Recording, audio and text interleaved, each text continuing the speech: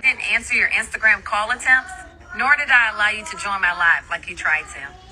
Yeah, I've been watching this dude Shenanigans. He's from New Jersey, right? Where in New Jersey, I don't know. But I just sent his information and his picture to my peoples on 12th Ave. You know what I'm saying? Hawthorne in Newark.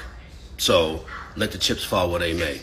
You know what I'm saying? Because the shit he just did, you know, he doing something. So I'm going to have my peoples out in Newark and maybe 2 other folks out in Patterson, you know, get their eyes on this dude so they can see who he is and what he's doing. And then the rest is, it is what it is. Because, you know, he's telling people meet the Lord and Savior if you dox him, but he's going to dox a woman, which means that he definitely has some misogynistic tendencies because he did the same thing to you.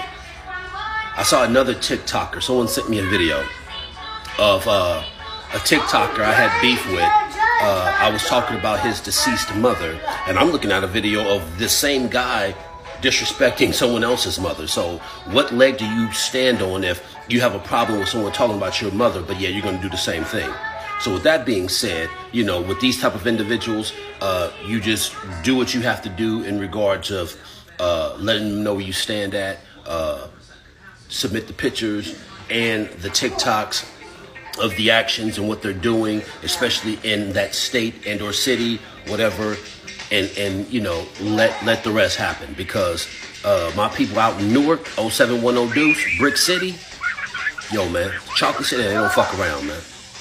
So it is what it is, man. Y'all take it easy. Ebony, peace.